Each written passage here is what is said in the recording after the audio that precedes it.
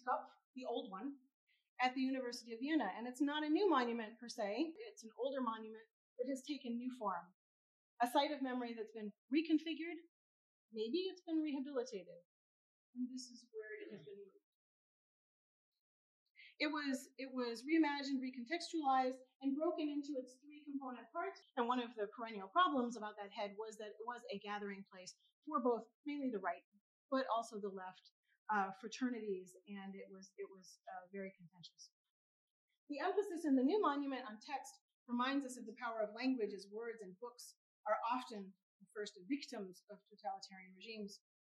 And we're also reminded that words tell stories and record history, and therefore they have the power not just to damage or to injure, but also to resist.